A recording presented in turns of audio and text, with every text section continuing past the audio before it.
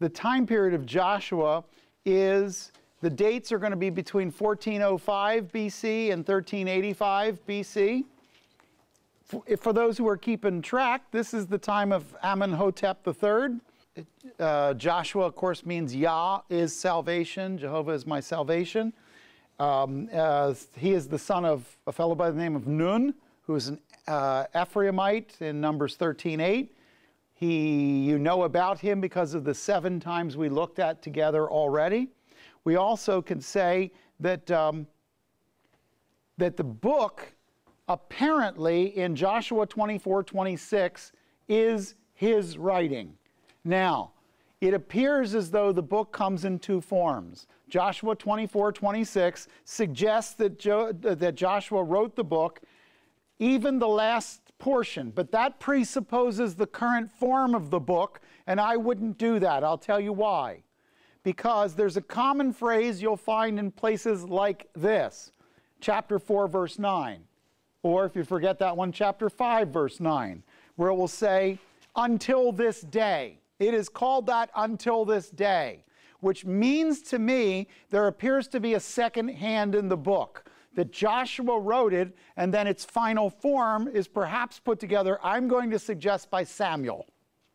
I believe Samuel's the one who actually puts it in the form that you have now. And the reason I believe that is because if you look very carefully at the book of Joshua, for instance, if you go to, say, Joshua 15:63, in Joshua 15:63, the Jebusites still control the place that David takes in 2 Samuel 5 and makes Jerusalem. It is still called Jebus. Okay? So whoever collected the final part of the book did it before David took over Jerusalem. I know that whoever did this in Joshua 16:10, it says that in the city of Gezer are the Canaan or the Canaanites, and they're still there. Well, we know that in 970 BC, that the Canaanites were kicked out of that place and that Judah took over Gezer. But the thing is, it hadn't happened yet. Otherwise, it would say, it used to be like that and now it's this until this day. So it seems to me the right person to put here is probably Samuel. If it's not Samuel, it may be Gad or Nathan, because Samuel, Gad, and Nathan put together the book of Samuel. I think that they deliberately were putting together at the time of the United Kingdom Saul, David, and Solomon. They were actually literally taking the records of what Moses had given them, what Joshua had given them, what Job and Ruth were, and put them together and turned them into much what you see now. Again, I can't prove that. I can just tell you that it seems to fit the narrative. Is Joshua important to the New Testament? It is. You will find that when Stephen is preaching in Acts chapter 7, he mentions Joshua as though he's a real person and as though the events that occurred were historical. Hebrews 4, 3 times mentions Joshua. Hebrews 11 is a Jericho reference and is about, in this case, Rahab. And my point is that the events in the book of Joshua are treated in the New Testament as though they're actual events. So let's dismiss the idea that it's some kind of allegory. That's not how the biblical people handled it. We do know that Joshua was commissioned to be the successor to Moses, and we saw that in Deuteronomy 31 to 34. We also know that God appeared to Joshua in Deuteronomy 34:8. So that 3 times in Joshua 1, God will say the same thing. Be strong and be courageous. Be strong and be courageous. Be strong and be courageous. That tells me 2 things. Joshua was not naturally as strong and courageous as we would like to think. The action figure is probably bulkier and more confident looking than the guy really was. But it also tells me this. He's obedient to God and he accomplishes a great deal. Now, the book itself is divided into 5 boxes. I think there are 4 primary boxes and then an end with 3 burials. Entering Canaan, conquering Canaan, dividing Canaan, settling Canaan. And then you end up with the story of the 3 burials, which is Joshua, who's 110 years old at the end of the story, Eleazar, which is the son of Aaron, meaning it's the end of another generation after Moses and Aaron, and the bones of Joseph. So we'll call it Joe's bones. That's not a rib joint. So what we have is the preparation stages that are happening to enter Canaan.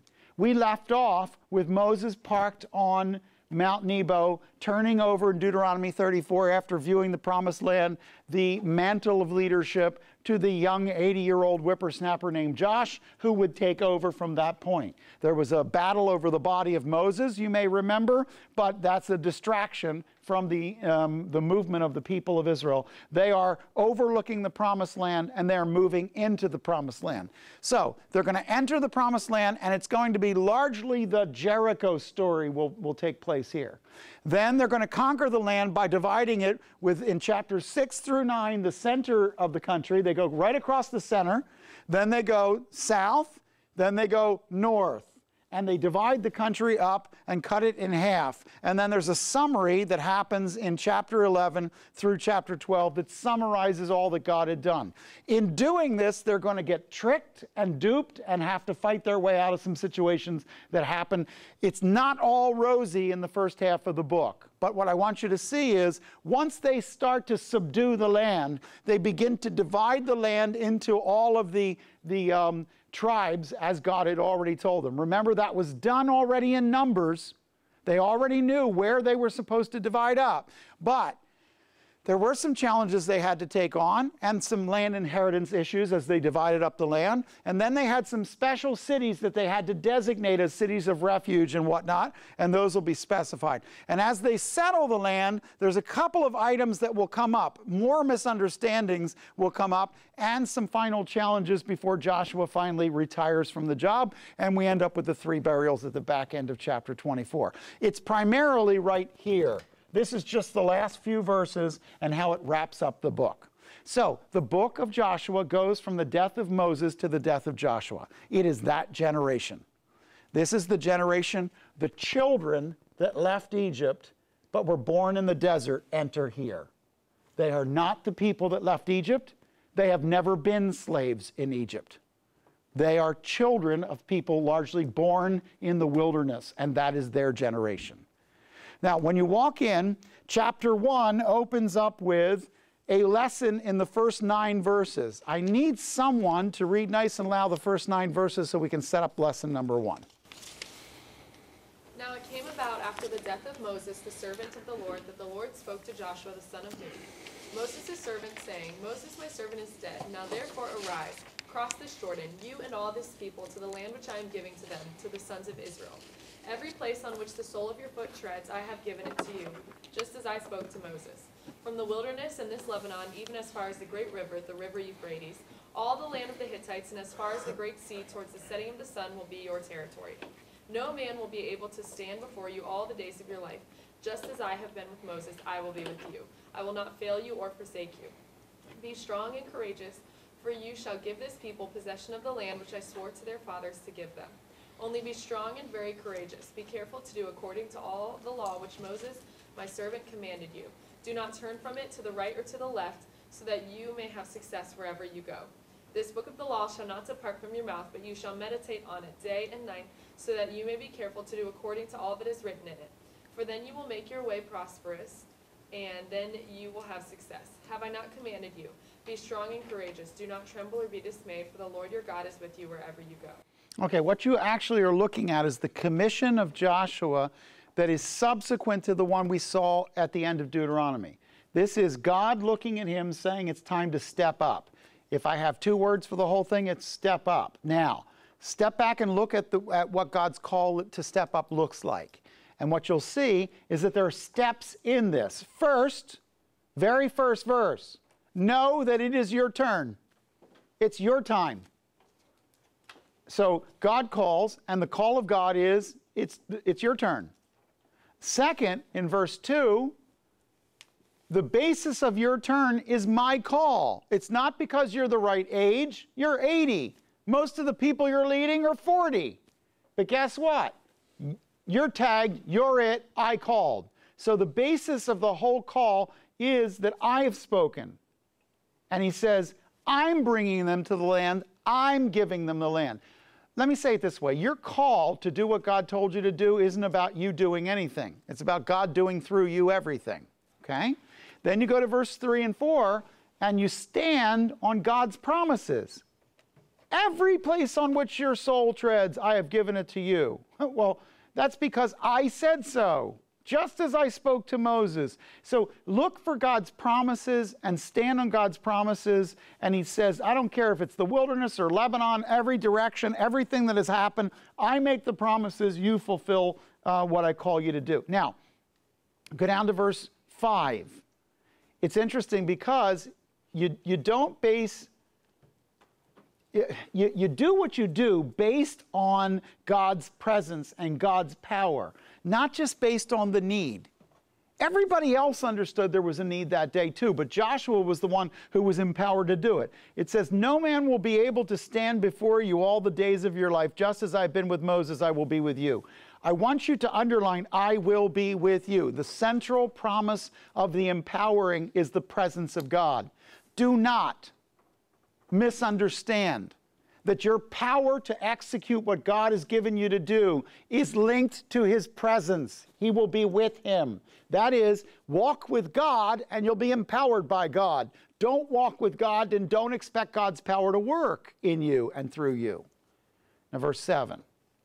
We have to concentrate on faithfulness one step at a time. Look at verse 7. Be strong, be courageous. Be careful to do according to the law which Moses my servant commanded you. Then he goes right down to the detail. Don't go left. No, no, no, no. Don't go right.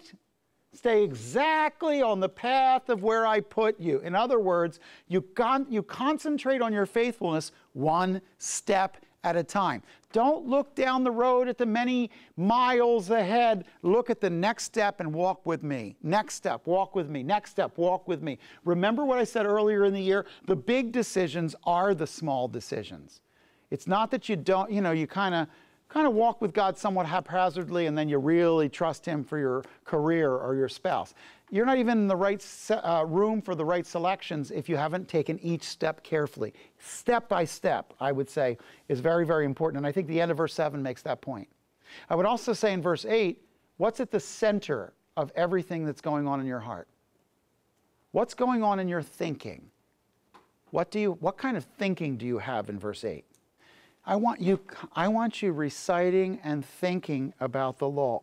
The word meditate, see that word meditate in verse 8? If you take a ping pong ball and put it in a box, and there's nothing else in the box, and you close the box and tape up the box and shake the box, the ping pong ball goes like this all over the inside of the box. That's the word meditate.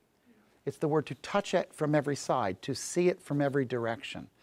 He said, what I want you to do is go out there and march with my army, but don't think about army. Think about what I told you. I want my word to be washing over your mind constantly. Some of you like worship type music. I would encourage you, if you want to do yourself an enormous favor, get some of your music repertoire to be nothing more than scripture being sung. It will help you enormously. And what's amazing is if you struggle to memorize scripture, make it a song. I mean, seriously, there are people, I know people in this congregation that can barely talk, but they can remember 70 years ago a song they heard. Songs are easier to remember. So put the Word of God at the center of your heart and bounce it around in every direction. Look, no matter what you're feeling, God says, make what you're thinking what I have told you. In Romans 12, it'll be the transformation of your mind by the Scripture. That's what happens, all right? In verse 9, I would tell you one last thing. Don't be shaken by the circumstances. Don't tremble or be dismayed. I'm with you wherever you go. Do not tremble at the circumstances. Fear is a terrible motivator. Do not use fear. Okay, so does everybody see the first lesson? First lesson is real simple. I've called you. Here's how I want you to go. Now the second lesson is 10 through 18. Somebody read that one. Then Joshua commanded the officers of the people, saying, pass through the midst of the camp and command the people, saying, prepare provisions for yourselves, for within 3 days you are to cross this Jordan to go into the land which the Lord your God has given you to possess it. To the Reubenites and the Gadites and to the half-tribe of Manasseh, Joshua said, remember the word which Moses, the servant of the Lord, commanded you, saying, the Lord your God gives you rest and will give you this land. Your wives, your little ones, and your cattle shall remain in the land which Moses gave you beyond the Jordan. But you shall cross before the brothers in battle array, all your valiant warriors, and shall help them, until the Lord gives your brothers rest, as he gives you, and they also possess the land which the Lord your God is giving you. Then you shall return to your own land and possess that which Moses the servant of the Lord gave you beyond the Jordan before the sunrise. They answered Joshua, saying, all that you have commanded us we will do, and wherever you will send us we will go. Just as we obeyed Moses in all things, so we will obey you. Only may the Lord your God be with you as he was with Moses. Anyone who rebels against your command does not obey your words, and all that you command him shall be put to death. Only be strong and courageous. Okay, step back now. And if chapter 1, verses 1 through 9 was a personal call, chapter 1, verses 10 through 18 are some plans for the people and the call of the people to stand. And he gives a series of steps. I counted 5 of them here. And the first one in verse 10 was get the people together. They're not able to do it alone. So he says the first thing he wants to do is build a team. He says, I want the officers to come together. Joshua can't just issue orders and all the thousands do it. He needs a team. So start number 1 with a team. Second, so if 1 through 9 gave Joshua his call, 10 gives the team their call, the officers, okay? Second, verse 11. Let the people know the next steps so they can start gearing up for the next steps. So he says to them, pass through the midst of the camp, command the people, prepare provisions for yourselves. 3 days from now, we're going to cross the Jordan. They need to know what's coming. Now, Joshua can't talk to them all, but Joshua can tell the officers, and the officers can talk to the people. So the team now becomes vocal spokesman. We are moving in 3 days. Get ready. One of the big problems is that we sometimes get into ministry situations where we're anticipating that everybody else knows what we know or what direction we're trying to go. You have to say it, say it, say it, say it, because they don't catch it if you don't keep saying it. I would say a third thing is this. Make sure people understand loyalty to one another. Now, where do I get that? It says, to the Reubenites, Gadites, and half-tribe of Manasseh. Who are they? What's unique about those tribes, the 2.5 tribes? They're on the other side of the Jordan. And the problem is this. It may seem obvious to them that they don't have to serve because you're going now past where they're going. They don't live on, they're not trying to live in the West Bank. They live on the East Bank of the Jordan. Why should they go? So he says, I need you to understand loyalty. And he makes it very clear that when you go, I want you to base everything on God's revered word, everything that he has already said in verses 13, 14, and 15. You remember what Moses and God had arranged with you. You're going to go, you're going to leave your kids here and whatever, and you're going to go, and you're going to stay, and you're going to fight. But you have to be clear about what the team looks like, what one anothering looks like on the team. And look at it down to verses 14 and 15. You have to be clear about what the end goal is. When do they get to say, we're done? When is the tribe of Reuben, Gad, and Manasseh, when are they done their work? Yeah, when your brothers possess the land, then you can come home. You can come back over here and milk your own cows and whatever. Right now, you can have this land, and you don't have to go over with them, but the army has to go with them. That means all of you men are going. And you can make all the camps you want over here, but you got to help them until they win, then you can come back. Now, what's interesting is that's going to cause its own problem. It's interesting that God gave the Jewish people a land cut right in the center with a deep crack so that the tests of loyalty would be 2 sides of that crack, okay? And here's what it says. It says in verse 16, expect the people to actually agree. You don't just give commands. You make the people say they agree, okay? And when they agree, then in verses 17 and 18, you make sure they understand who's leading what. What are the leadership lines here? So just as you obeyed Moses, so we will obey you. We saw in the past that when those who did not obey Moses were, swallowed up by the desert, bad things happened. Just as we obeyed Moses, so now we will obey you, Josh. You're the new man, and your team is the right team. And as you move forward, we will follow you. There needs to be a public statement of who's in charge. And what's interesting is that chapter 1 then gives you the call of Joshua, then it gives you the call of the officers, then it gives you the call of the people. And it goes from the center outward. And really, that's how all great things are planned. All right, now if you go to chapter 2, now we get into the story. And let's go to, can we all agree for a minute that Joshua is in many respects like the book of Acts is in the New Testament? Up till now, Israel has been in the desert percolating as Israel and those who came to join Israel.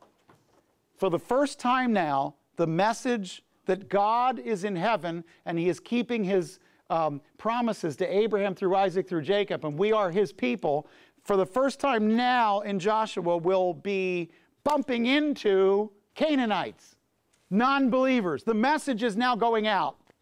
For the first time, it's going beyond the circle of, listen, for the last 40 years, the only people you saw were Jews or people who were attacking Jews. That's all you saw. Yeah, there was the occasional Egyptian, but by now they're all intermarried and they're all part of us. There's only one law between us, so it's all us. Now as we move in, now it's going to be us walking into the Canaanites. And for the first time, there's the first converts of Canaanites will come over to the side of Israel. What would be a name of an early convert? In the book of Joshua, what's an early convert to the other side? Who? What's that?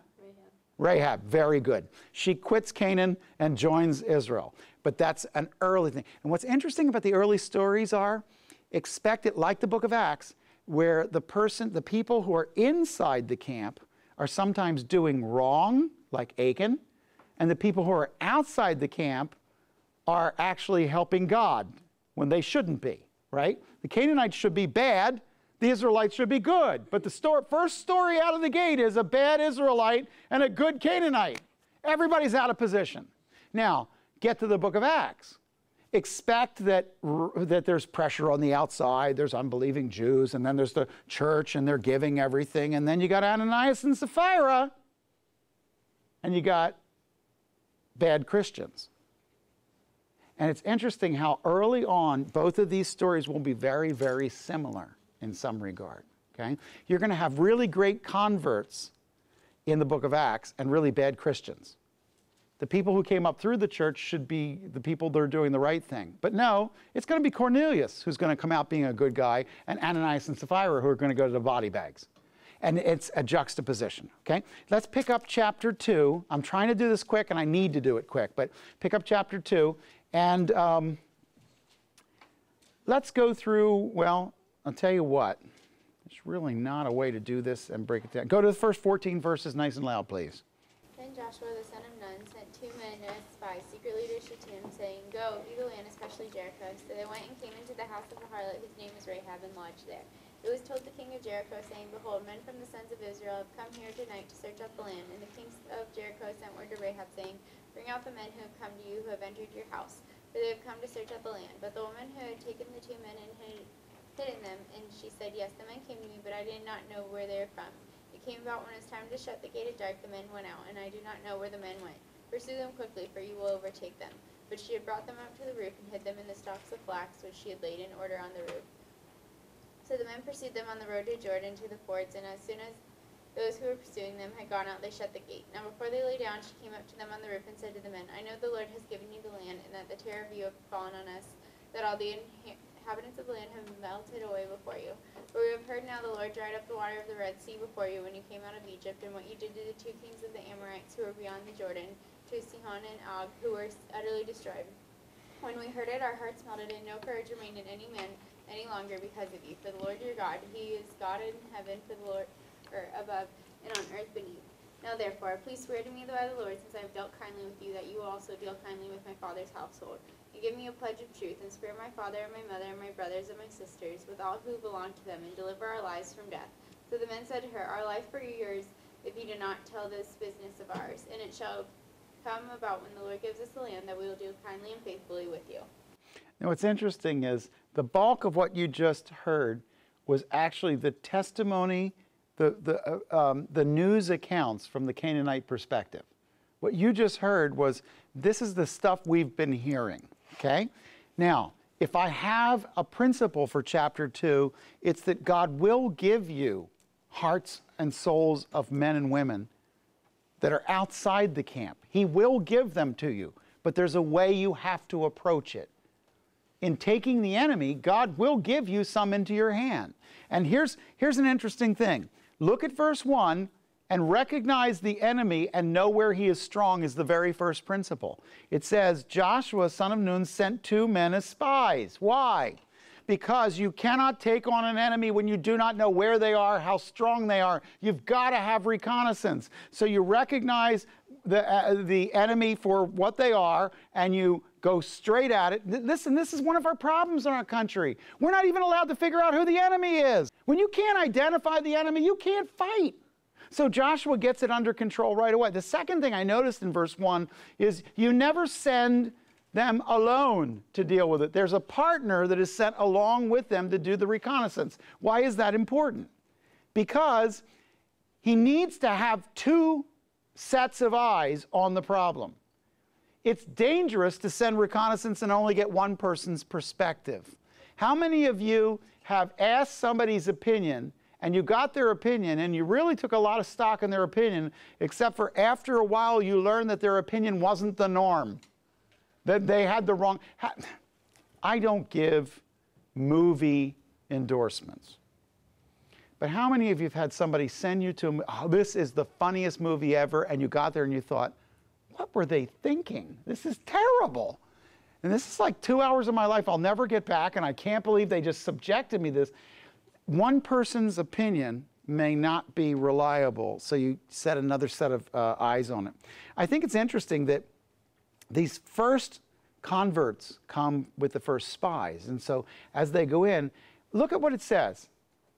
You have to find those who help you understand the enemy's ploy. You have to look for somebody who understands what's going on. And so they go, they view the land, especially Jericho. They went and they came to the house of a harlot. Now, there's a difficulty with this term harlot, because the exact same term in Hebrew is the word for innkeeper. You have to understand something about the time of the Bible. People had exterior walls around their cities, and so if you built this, I'm gonna fly over a biblical city, which you could not have done, right? But let's say this is the top of the hill of a biblical city, and this is the rampart going out from it,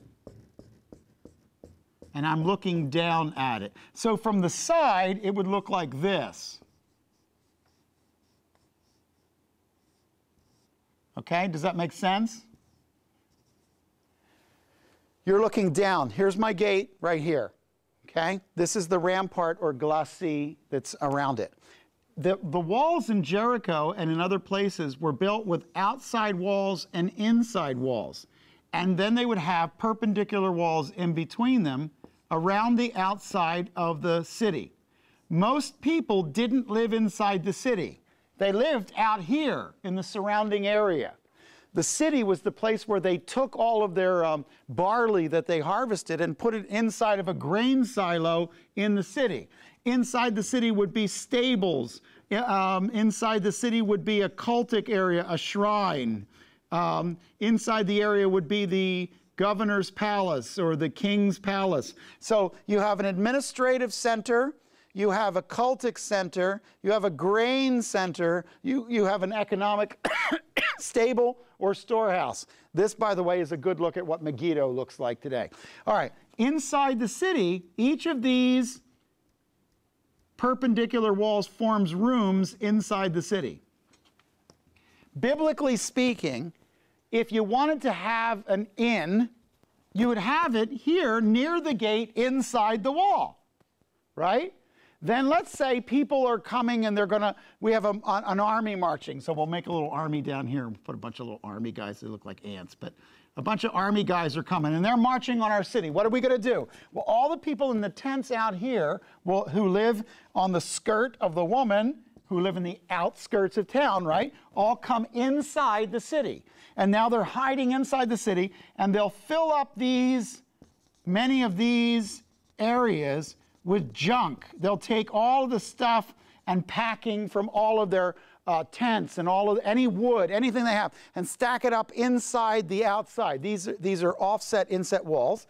And then if a battering ram comes up and begins to hit at the wall, it'll crumble against a lot of stuff that's inside there, making it hard to just go piling in.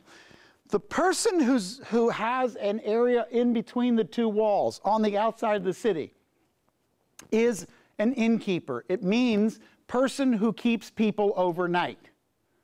Now, that same word later on becomes house of prostitution. Anybody have a hard time making the transposition with people who keep people overnight and people who keep people overnight? Okay? So the point is that when you run into Rahab, you need to be careful about not assuming she did the things that people say. The word harlot here actually is actually the only thing it says is that she was a woman who was a woman of the wall, is essentially what she was. Okay? Now, when you get to the Hebrews 11, it uses the Greek term for harlot. And so some people say, well, if Hebrews 11 says it, then it's the Word of God, and so therefore she was. I don't know whether she was or wasn't. I'm just saying you can't make the assumption based on the innkeeper. This is a woman who takes people at night. There may be no hanky-panky going on at all. Okay? So don't assume like the guys were like batting their eyelash at her. And, you know, I mean, just don't be making more out of it than it is. Here's what I know. I know that she goes, and in chapter 2 it says that they went there and they found a helper. They found a woman. But does this woman sound like she's sleazy, or does she sound like she's pretty on the up and up? I mean, do you get the feeling when you listen to what she said that she's got her head together? Okay, this is not some kind of flimsy person. This is a person of substance. What I'm interested in is, if you look at verse 2, you have to remember that the enemy is watching all the forward movement you're doing. So it was told of the king of Jericho, saying, behold, men of the sons of Israel have come here tonight to search out the land. So the enemy is always watching to see what's happening. And then you get to verse 3, and the king of Jericho sends word to Rahab. Now, I don't think that she sent word to Rahab and everyone else in town. I think she sent word to the people she thought would know, because they're close to the gate and because of what they do, okay? So, bring out the men who have come to you, who have entered your house, for they have come to search out all the land. Now, it's obvious to me that when you're looking at the text, don't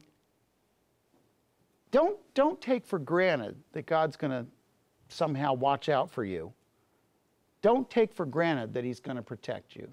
But know that he has put in motion in chapter 1, if you follow me, I will protect you. I will give you victory. And so here are the guys, they're just in there, and the unbelievers are dealing with each other, and it's this woman and her king, and they're up there hiding under the flax. Go all the way down to verse 8 for a second. Watch what God does to open the heart of the woman. Because the story isn't really about the hiding and the flax. It's about the woman and what's happening in her. She starts off away from God and ends up as part of God's people. And if you watch what happens in verse 8, it says, now before they lay down, she came up to them on the roof. And so it's nightfall. They're going to go to sleep. She comes up quietly, says to the men, I know that the Lord has given you the land. What I think is interesting is how much she seems to be in tune with, I've been observing, and there will be people in every field you go to that will be drawn to you, and I believe God will send ahead of you in any mission situation that you're in, that some people will be drawn in. On a foreign field, one of the things you need to do is look for somebody with spiritual sensitivity. This is our little symbol for spiritual sensitivity. You look, when you go out, some of you have done evangelism out on beaches. You look for somebody with spiritual sensitivity. Somebody who's been paying attention, somebody who thinks deeper than, I don't know, you know. And Rahab is the right person to start with. Why? Because listen to the way she talks. You can just hear it. I know the Lord has given you the land. Notice that right away there are God words in her speech. So right at the very outset, she's already saying, I see God doing something. And then it says that the terror of you has fallen on us, that all the inhabitants of the land have melted away before you. I think that one of the things you should anticipate is that unbelievers around you are observing what is going on. They're not disconnected from truth. Many people, God is at work on convicting them already before you get there. This lady obviously is under the conviction of God, and God is already speaking into her life. I think that also that they'll recognize God's work in and through you if you relay that. So verse 9, she sees it. Verse 10, we've all heard how the Lord dried up the water of the Red Sea. I think what's great is that well past Israel is the fame of God already spreading. And so God is speaking to people who Israel hasn't said anything. I also understand that they'll commit to follow him. You're secondary. Look at verse 11. Her primary goal isn't to follow them, it's to follow him. When we heard it, our hearts melted away. No courage remained in any man any longer because of you. For the Lord your God, he is God in heaven above and on earth beneath. She's not saying, we are celebrating Israel. You Jews are like, you glow in the dark. I gotta be a Jew. I'm telling you, you guys are the greatest thing since buttered bread. No. She's going, we've seen the power of your God. We see that, I believe that God is at work. I believe it's bigger than you. One of the interesting things is that God opens up most of the testimony, and the guys haven't said anything. For all I know, they're sitting on a pile of flax listening, and that's their big witness. They didn't even give her a track or anything. They're just sitting there looking at her like, you know, deer caught in a headlight as she's kind of going, please tell me, what must I do to be saved? Like she's coming all the way across. Now, verse 12. I also think is that they need to join our fellowship, even though they don't know much about how to live like us or how to live with us. Remember that when people first come, they don't know anything about what they're supposed to be. And so what you see in verse 12 is, now therefore, please swear to me by the Lord, since I have dealt kindly with you. Look, I've been nice to you. Can you at least agree that my father's household is going to have a pledge that we're not going to be hurt? You're going to spare my father, verse 13, and my mother, my brothers, my sisters. Here's the thing. They don't know when they come to Christ. They don't know how they're supposed to act. What they know is they need a team. What they know is they want to be loved. What they know is they need to be accepted. And so at this point already, they don't know much, but they just know what they want. They want to be a part of whatever you're a part of. And what I think is interesting is in verse 14. The smart thing to do is show them openly that they are loved and that they're accepted before they even know the secret handshake of the, the little things we do. They don't know our lingo yet, but already they know they want God and they want to be a part of us. Verse 14, the men said to her, our life for yours, if you do not tell this business of ours, and it shall come about when the Lord gives us the land that we will deal kindly and faithfully with you. I believe Rahab didn't simply lie to her king. I believe that she, in her understanding, made a life covenant, a blood covenant with them, that it's going to be her life for their life. So she was actually, it was all self-benefit. Stop right there and look at verse 14. People come to Christ for self-benefit. That's where they start. Don't expect them to have this great view of how they one day want to be in heaven because it blesses God and they want to sing in the Hallelujah chorus. They're there to get saved. They're there to get the benefits of being a believer. You don't grow up until after you start. They're just getting started. She's already on the page of this is what I want to get from this. I believe she went in with a Canaanite mindset. I do this, you do that. Reciprocity. You reciprocate for what I do for you. Bottom line is, when you pick up the story in 15 to 24, you find out that the first steps of identification are about protecting them as the battle ensues. So she let them down on a rope through the wall, for her house was on the city wall. Underline on the city wall. That's how I know what we're talking about here. So she was living on the wall.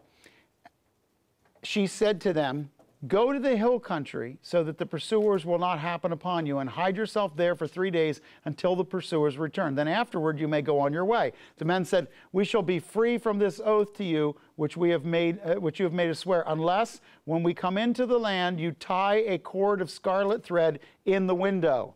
It's an interesting thing. Do you remember where else you saw a cord? Yes, in Jacob and Esau. And it was, again, you see this firstlings here. Well, here it is, the first person and the first household that's going to be saved out of the converts of the country, right? But what's interesting is they said, look, you got to take this scarlet thread, put it in the window, which you let us down, and gather to yourself into your house your father, your mother, your brothers, and all your father's household. If everybody's not here, it's not our fault. If you don't have the cord, it's not our fault. So the conditions that are given are very, very clear. Listen, you, Rahab, need to do this, and your family needs to do this, or you're not protected. I think what's interesting is they gave her something to do right away. I think that's important. They let her be participant in what was going on. And they had to understand the small steps that they need to take in order to realize the salvation that's about to be available to them.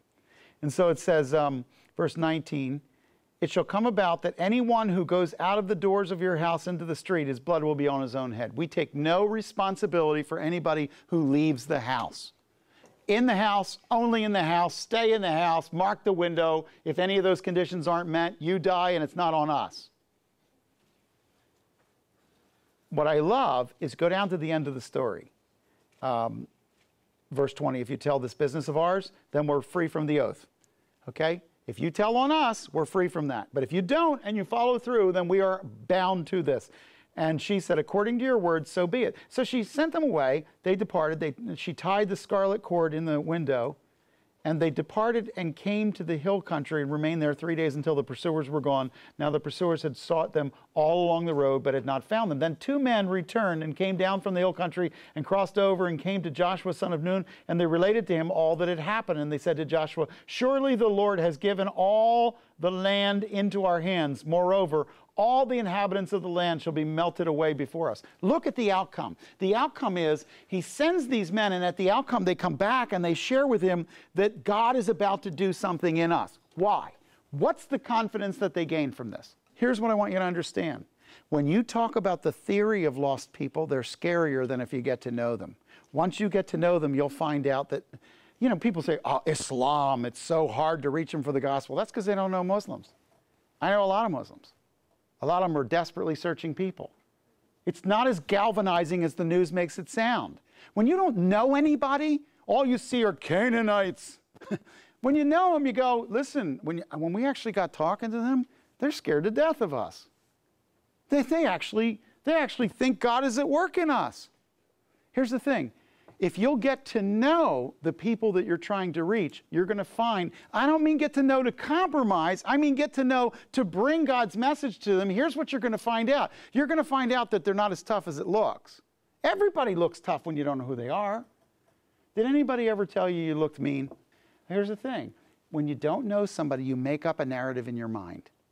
So what I love about this story is by the end of the story, not only have they won a new friend in Jericho, not only have they gotten the reconnaissance they need, but they got encouragement into the ears of Joshua. You wouldn't believe what the news of us is. God has done great things in us, and they're scared to death of us. Chapter 3, if I had a title for it, is very simple. The Crossing. It is the big moment. Israel has waited. They have now come to the edge. Moses is gone. Joshua is leading. And it says in chapter 3, now bolstered by the news that they are quaking, I say, quaking in Jericho. They are worried. By the way, there's going to be another story that's very much like this in the Gideon story. When we get to Judges, Gideon is a mess until all of a sudden, like, they end up going into the camp of the enemy, and the enemy says, oh, we're all going to die. And then he goes back and he's like all built up. Okay, so I want you to put Joshua on the front side of being built up. He's stoked. Verses 1 through 4 of chapter 3, God goes first. 3 words, God goes first. What do I mean? Joshua rose early in the morning and he and all the sons of Israel set out from Shittim. Shittim is the word for an acacia tree. Shittim is the name of a tree. And came to Jordan. And it's also the name of a place. I didn't mean to say they were all standing under a tree, okay? But it's also the name of a place.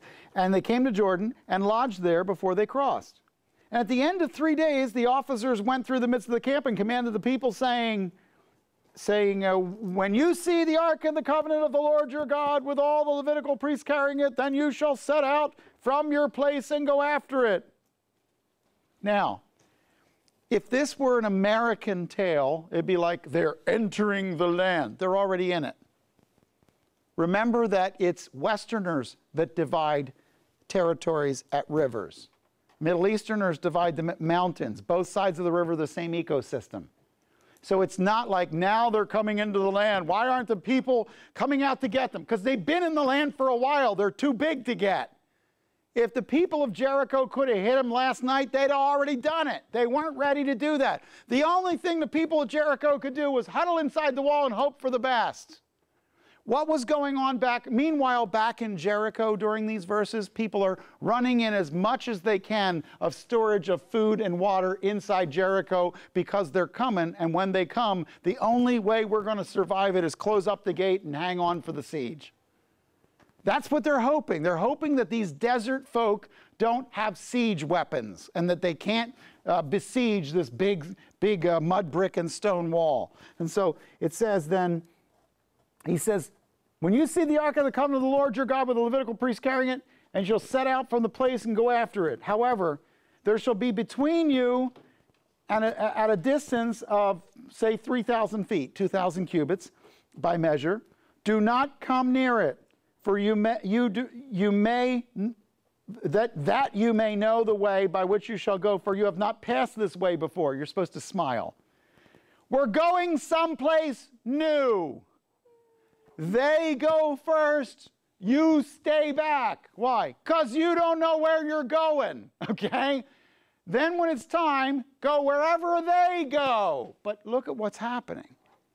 You're sending a bunch of unarmed Levites to go walking out with the Ark of the Covenant in front of the army. God goes first. And the protection of Israel was not its army. The protection of Israel was that God had an ark, and that God said, put the ark in the midst of the tabernacle, and wherever you go, I go with you. The presence of God was their protection, and the ark was a symbol of it. I guarantee you that on both sides, people stood back in awe when they saw the ark. You know why? The Israelites hadn't seen it for a long time. When it was carried covered. When it was inside the Holy of Holies, they didn't see it. They remember it from when it was built, but it's been a generation since then. Let me just show you something. Go to chapter 5, verse 5 for a second. There's an interesting note. It says, all the people who came out were circumcised, but all the people who were born in the wilderness along the way as they came out of Egypt had not been circumcised. What I want you to understand is for a long time, people have been being born. They're now 40 years old, and they've never been circumcised. They don't know everything that happened in the beginning of the journey. The number of people that were there when God divided the Red Sea, most of these were people not even born yet. This is a whole new generation. Now, some people from the old group were there, but very, very few. And so what I'm saying to you is as they come through, he says, now look, stand back. We're going to walk God out. And they're watching this ark go out, and they're watching it go to the river. Now, they don't cross the river yet. Look at verse 5. Joshua said to the people, consecrate yourselves, for tomorrow the Lord will do wonders among you. Notice that what he does is God goes first, and preparation goes before. Not only does God go in front of the people, but people have to prepare themselves for what God is about to do. He gives the people a sense of anticipation. Tomorrow, you're not going to believe what God is going to do. It's going to be wonderful. Now get ready. Get clean.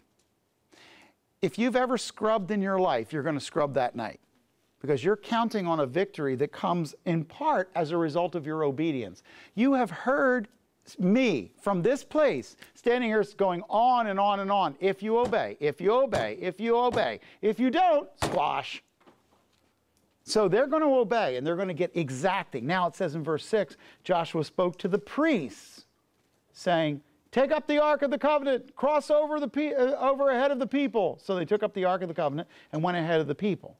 Now the Lord said to Joshua, this day I will begin to exalt you in the sight of all Israel, that they may know that just as I was been with Moses, I will be with you. How? How is he going to do that? God says, as I was with Moses, so I shall be with you, Joshua. And the way he does it is he says, do you remember Moses got started with a really cool water crossing? Well, yours is going to be a little smaller than that one, but I'm going to do it again. So there's a Riverbed 2, the sequel. Dun, dun, dun, dun, dun. Okay, it's not as cool as the first one, I admit, but it's what we got. Now remember, the Jordan River is only half the width of this room at flood stage. You can toss a rock underhand across the Jordan. So any of you who come from any place that have a real river will laugh when you see the Jordan. You will go, and I will say, and now the mighty Jordan, and you'll see this little stream and you'll go. But these people have been in the desert for 40 years. And the only river in the desert is a flash flood, and it kills people. And they're scared to death of it. And if you're scared of bees, they don't have to be the size of buses. They just have to be that big to terrify you. So they look at this river and they think, we're all going to die, because they haven't done river. I want you to imagine that you've lived in a desert, and in your whole life you've never been in a bathtub. That's what Bedouin, you drive through the Sinai desert, that's their experience. They've never been in a shower, they've never been in a bath. They've seen the beach, but they don't go in the water. And if you don't have a boat, and honestly, they're scared to death of water. So I want you to put them standing there. Now watch what happens. You shall, moreover, verse 8, command the priests who are carrying the Ark of the Covenant, saying, when you come to the edge of the waters of the Jordan, you shall stand still in the Jordan. So it says, walk down into the water and then stand there. Okay. I'm thinking Levites are gone, I sure hope he knows what he's doing. And they're standing in the water and they're thinking, we're going to be swept away any moment. We're all going to die. You okay, Ed? I'm still here, Joe. Yeah, I hope he knows what he's doing. Now they're standing there. They're standing there knee deep in water, holding a very heavy golden ark. Then Joshua said to the sons of Israel, come here. Hear the words of the Lord your God. Joshua said, by this you shall know the living God is among you, that he will assuredly dispossess the Canaanite, Hittite, Hivite, Perizzite, Girgashite, Amorite, Jebusite. Behold, the ark of the covenant of the Lord of all the earth is crossing over ahead of you into the Jordan. Now then, take for yourselves 12 men from the 12 tribes of Israel, one for each tribe. It shall come about when the soles of the feet of the priests who carry the ark of the Lord of all the earth, rest in the waters of the Jordan. The waters of the Jordan will be cut off, and the waters which are flowing down from above will stand in one heap. He says they're going to walk in, and God's going to shut the water off and dry it up. And some of the older ones are going, hey, we've seen this before. Wait till you see this. You know, the young ones are going, why isn't it going to drop the water? Yeah, we did this before. You should have seen it. It was very cool. And now it says, so when, and notice, underline when the people set out from their tents to cross the Jordan with the priests carrying the Ark of the Covenant before the people, and when, underline when, those who carried the Ark came into the Jordan, and the feet of the priests carrying the ark were dipped into the edge of the water, for the Jordan overflows all its banks all the days of harvest. I'll come back and tell you why he told you that in a minute. The waters which were flowing down from above and rose up in one heap at a great distance away at Adam. What does that look like, that word? Adam, okay? Remember, Adam is the name of the man.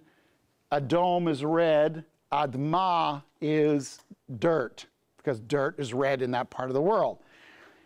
This is the mud flats. Now, the reason he's telling you this, I don't believe anybody went running up a couple of hours to go up and see where the water stopped.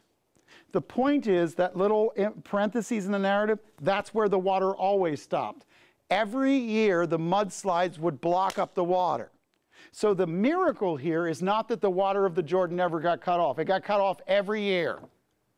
It's that it happened that day, at that time, corresponding with that thing. The people, later on, when they got to know the land, knew how God did it. That didn't stop it from being a miracle. Just because you know how God did it, didn't mean that God didn't do it. So the timing and the intensity of the miracle was that day, on that side of the world, God cut off that river. And he tells you in there, by the way, the Jordan overflows its banks every time at the year, so he's telling you, later on we figured it out. But right now, it was so cool. We walked out there and stood there. And then all of a sudden, the water stopped coming. And all the people of Israel went, oh, the water stopped coming. Oh, great is Joshua. God is on our side. Now, here's the thing. What they're admitting is that though it happened every year, God timed it for them because that was their first experience, and that's what they needed. God gave them the sign they needed. I mean, I've seen people come to Christ because they found their car keys. Whatever sign you need is the one God can give you.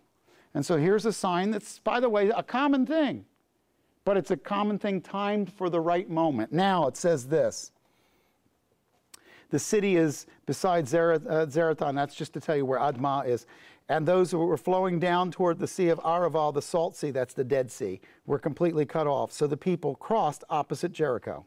And the priests who carried the Ark of the Covenant of the Lord stood firm on dry ground in the middle of the Jordan while all Israel crossed on dry ground until all the nation had finished crossing the Jordan. So we've come into the land, and the first 13 verses are preparation to come in, and from verses 14 to 17, it's the actual crossing ceremony. And what is the point of the passage? Tell me, class.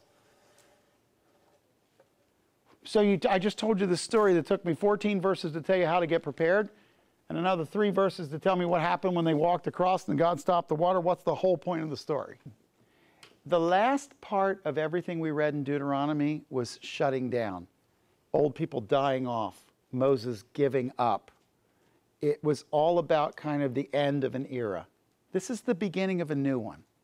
This is the moment when God puts it on Joshua. New leader, new conditions, new work, new excitement, new things happening.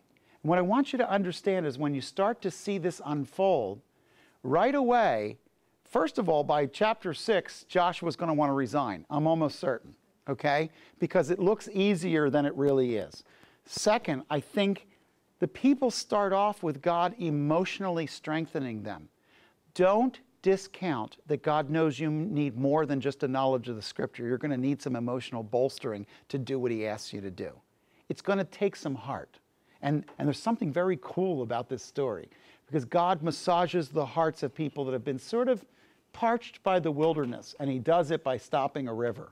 He makes it dry so that they can be kind of excited anew. It's weird because you think, what do they need more dry for? They've been doing dry for so long.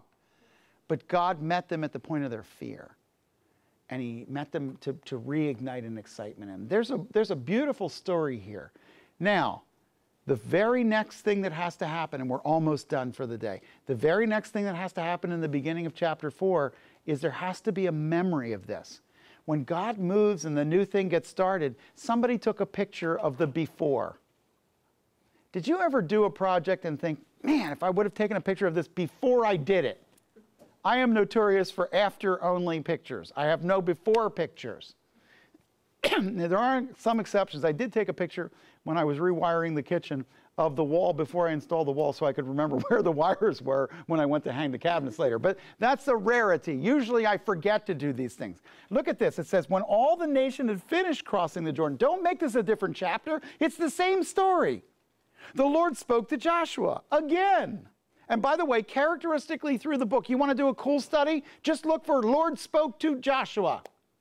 Look at the number of times God speaks to Josh. Because by now, Joshua knows his voice. He's been at this a long time.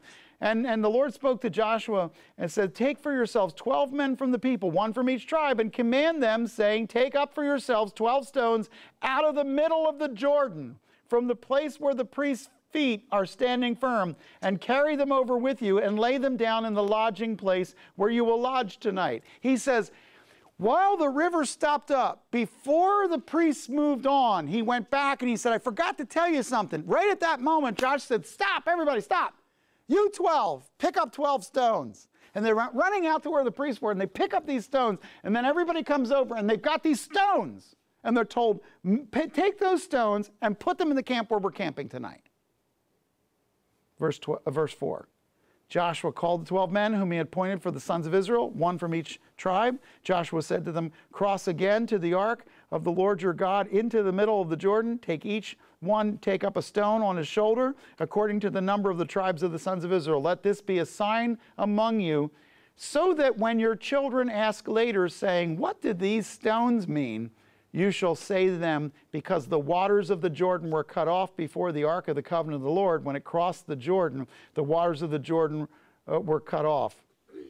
So these stones will become a memorial to the sons of Israel forever. He said, not only do I want you to experience what I want you to experience, I want you to take a picture of it. I want you to have a memorial for it. Because later on, your kids are going to be here. Why is a memorial important? Because it's psychological. What does it do for the people? By the way, your kids are going to grow up in this land.